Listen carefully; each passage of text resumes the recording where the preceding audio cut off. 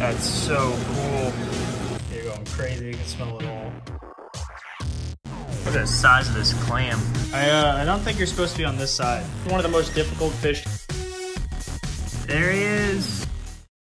What's up, guys? Welcome to another video. As you saw in the last video, this tank is riddled with Aptasia. I can see all of it. I'm not gonna show that right there, because that is some stuff that you will see in the next video. I got some new corals, and we've done some housework around the house. If you know what's missing, then you're gonna have to watch the next video. In this video, I'm trying another tactic to tackle this Aptasia, and that is to get a copper band butterfly. Now, it's a fish that's very difficult to keep, and a lot of people, I usually don't recommend trying it, especially if you're a beginner. But in this case, there's a lot of Aptasia in this tank, and I just need to get ahead of it. So with that being said, I'm gonna go to the store. We just got our fish shipment in, so I'm gonna go see if there's any copper bands that look good, that are eating. If this video comes out, that means I found a copper band that's eating. If this video doesn't come out, then that means that we didn't have any good copper bands. So let's go to Top Shelf Aquatics, the place that I work, of course, and let's go see if we find any butterflies. This little guy was eating. I promise. I saw him pick. We have 3 little copper bands, but this one was actually eating, so he's coming home. There he is. There's the little guy. This acrylic's super scratched up, but beautiful little copper band.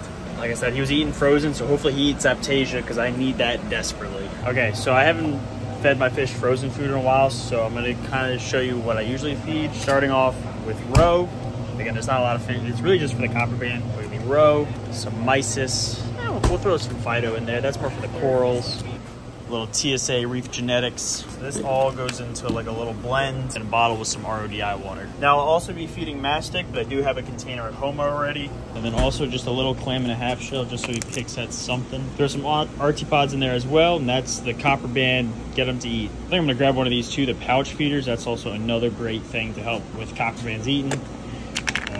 I think I'm just gonna throw the mysis in there, maybe a clam in there as well. Because copper bands in the wild, they're not really eating out of the water column, they're more picking. So again, that's why they eat Aptasia very well, because it's in the rocks and that's what they're picking at. In captivity, you gotta, if they're not going for the Aptasia, then you gotta make them go for something. So they're gonna get all the frozen food in that pouch. Right, Alicia? Yeah.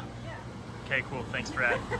Once again, here is this ugly, horrific Aptasia aquarium. Now, if you didn't watch the last video, I threw a bunch of Bergias in there, and I haven't really noticed a difference. In fact, I think it's just getting worse and worse. And instead of waiting for those Bergias to possibly reproduce and properly take advantage or take hold in this tank, because again, I don't even see the Bergias anymore. The Aptasia looks the same.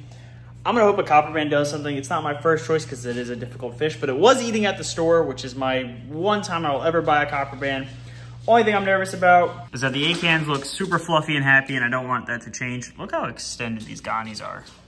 Definitely gotta clean this tank up because this thing is getting neglected once again. But as you can tell, I have a bunch going around in this house. But let's get this copper band acclimating real quick, and then we will put him in a tank and hopefully something happens. There he is, or she, not really sure. We're gonna let him sit in here a bit, add a little bit of the tank water into here, and then we'll release him into the aquarium. Now, while the copper band's acclimating there and I'm chasing the cat away, I'm going to try to get this Nero to work. I'm gonna put it in some fresh water, soak it in some vinegar or hydrogen peroxide, and hopefully it unclogs whatever's in there and works. If not, then I gotta get a new one, and oh, that's money. Now I'm gonna try to re-glue my leather in the meantime. It's kind of cool, as you can see, there's 2 babies that popped up from when it ripped off that are starting to grow. So I'm gonna move him a different spot so they have plenty of space for all of them. But oh my God, the more I look in here, just the amount of Aptasia is just disgusting. I'm gonna have to be careful because 1, I don't know if she's gonna bite me, but 2, I just saw the pistol shrimp right there sticking his claws out. So when I go to grab this thing, I gotta make sure not to get snapped. All right, we got the leather up top re-glued. I also separated the ganies just a little bit because they're starting to get really close together. It's kind of hard to tell. Dude, stop with the frick. This is why I gotta get a second tank. It's so bad. I'm gonna take some razor blade to the glass here real quick. 1 second. Now also, I can't find my drip acclimator line, so I'm just doing the old scoop and pour.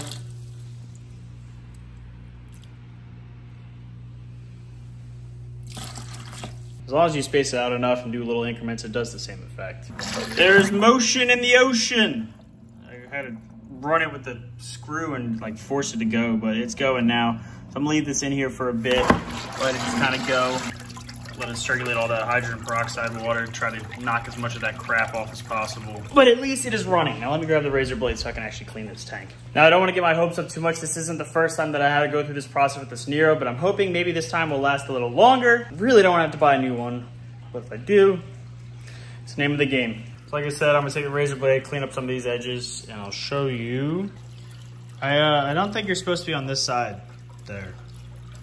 Look how amazing the Colorado looks. The color has definitely come back a whole lot. It's also getting size now, all the tentacles. You can see these two over here. I need this tank bad, but it's definitely on just an all.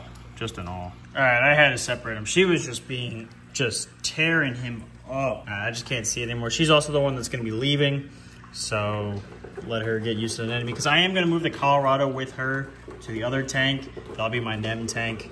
So, but she's just the worst. Okay, like I said, she is separated. I got the Nero going.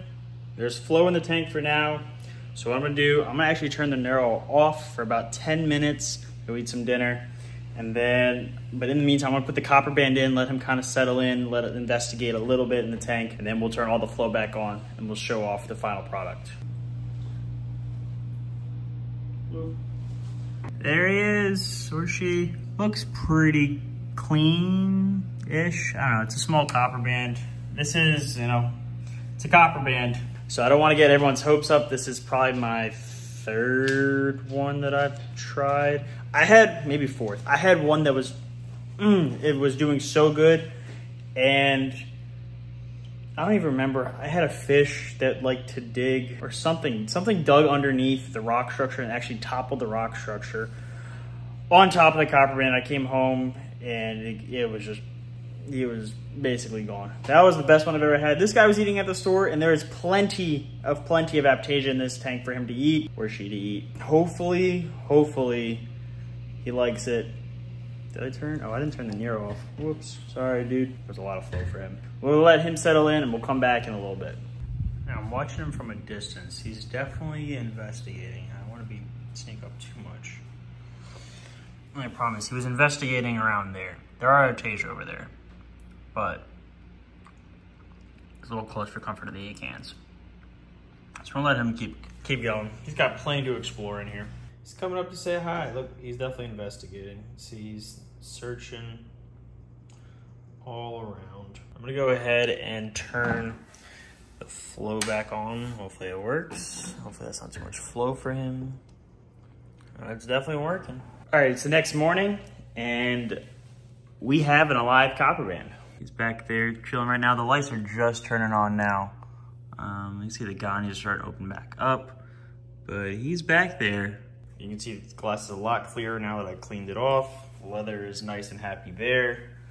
So we're gonna let him settle in for a bit. But for now, we're gonna go ahead to work and see if there's anything to film there. We got some pretty cool fish in right now. So I'll show you what we got in stock right now. So right now we have these tiny, tiny black tangs. I don't know if you saw on the other side, but there's two of them. Look at the size of this clam. Also got all the yellow tangs in here. This thing's huge. We got big tough. These guys are so cool. These are feather starfish. Let's see if I can get one to swim. Oh, there he goes. Look at that. That's so cool.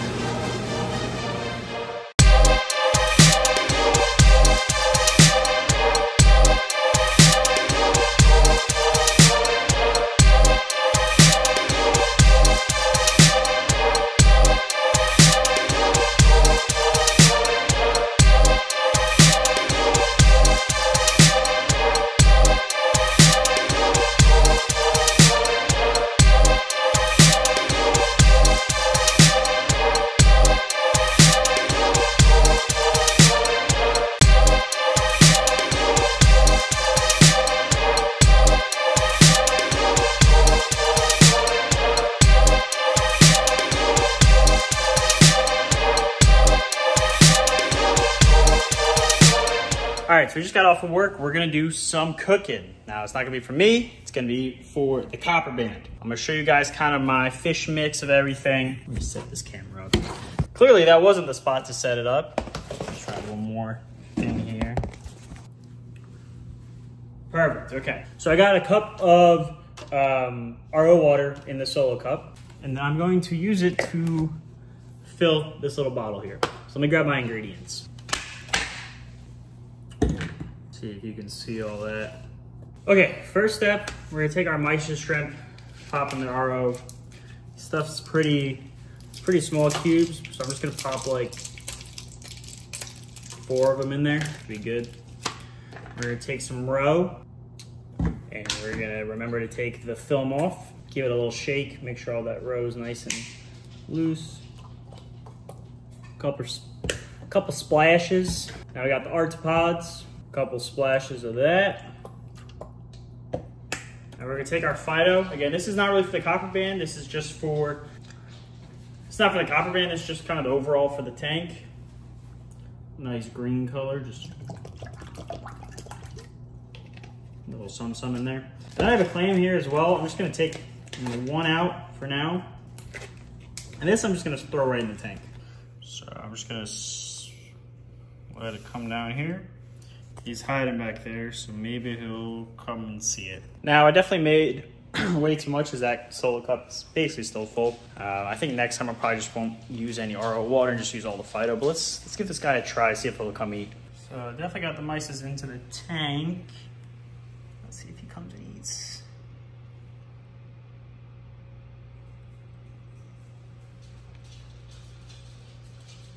The starfish are coming out, you can see they're going crazy. You can smell it all. Connies look great, but I don't really see this guy going at much.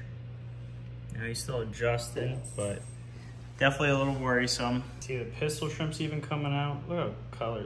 I mean, that's why I don't want to get rid of him. He's so pretty. Both starfish definitely put on some size. Dude, go eat. It's really moving around, all this food in there. This clown's actually hosting in this Ghani. This one's got a crazy pattern on the head of it. Both of them are just so sick. Bet you're a lot happier with her in the box. She's in jail. Where's she at? There she is in the corner. Oh my God, I need to do something about this Aptasia. Look at the colors, look how bright it is. So pretty. Now that all the kids are fed, dogs fed, cats fed, fish are fed, it's time for me to get fed. I got a nice steak, of course. You know. If you want to stay updated with a little more of day-to-day stuff, follow me on Snapchat. The link will be down below. I'm trying to grow that as much as possible.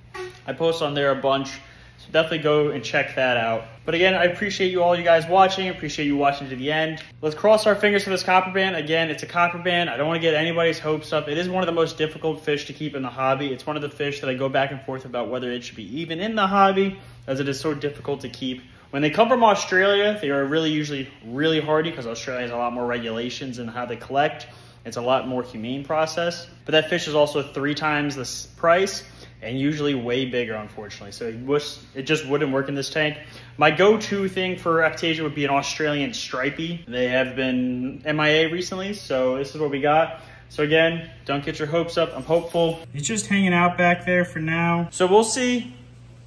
And I guess we'll find out in an update on the next video. So if you want to see what happened with the copper band, make sure you hit subscribe, turn the notifications on, and I'll see you next time.